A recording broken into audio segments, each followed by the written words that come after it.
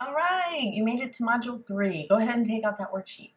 So you figured out about how much you cost as a human to yourself, or at least a ballpark, I hope.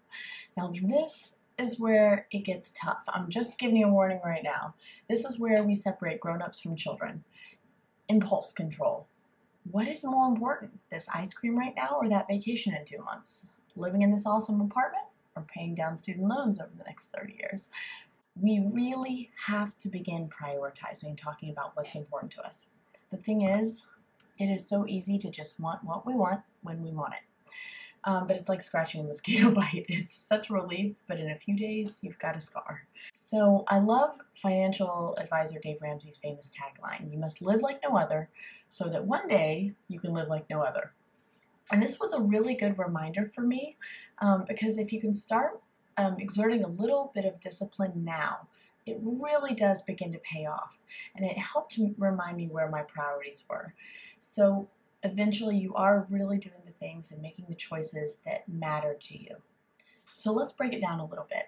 Let's take your combined family income that you did in the worksheet number 2, and we're going to break that down into allocating your spending in order to start paying down your debt. This is based on your current income. Again, that lowball number that you chose. Feel free to pause this video at any point as you're filling out worksheet number 3. So again, go ahead and write that monthly income at the top on that first line. Then you're going to take that monthly income, multiply that by 50%. So you're going to take that number, like $1,000, and you're going to multiply that by 0.50, and then you're going to write down that total. That's going to be your appropriate spending on essentials. So I'm looking at the worksheet right now. So again, your monthly income times 0.5 and whatever that answer is. Okay? Now you're going to take that monthly income, type that into your calculator again, multiply that again by 30%. Again, your monthly income times 0.3, and go ahead and write that down in your appropriate spending on lifestyle. Now last, you're going to take your monthly income, same original number, multiply that by 20%, 0.2.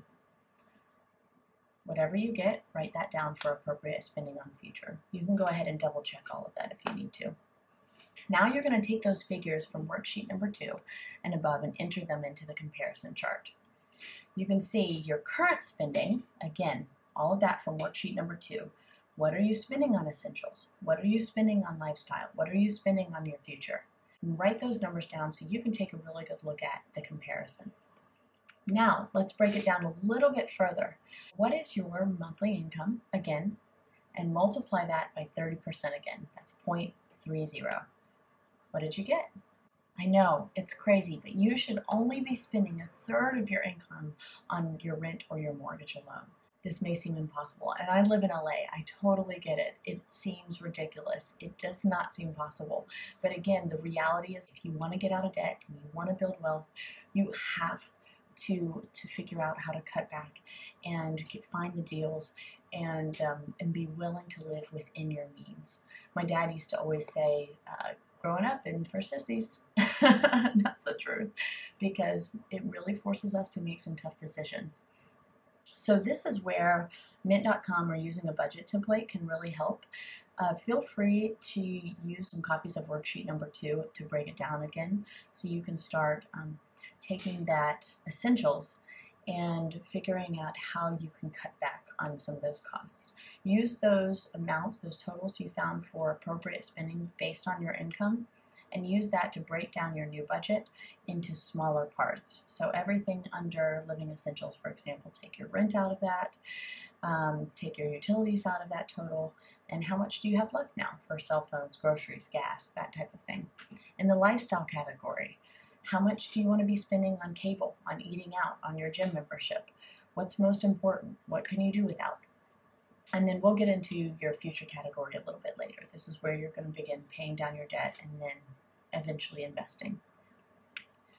So if you're thinking, no way, I love where I live, even though it's outside my means, then I'm telling you, you're going to have to get ready to make some serious sacrifices elsewhere, and some big ones later down the road. Or you can always make more money. In the meantime, if you want to get out of debt and feel more financially secure, this is the reality. You must take a really good hard look at how you live, and you're going to have to make some grown-up choices. Here are some tips for reducing some expenses. Move somewhere more affordable, enough said.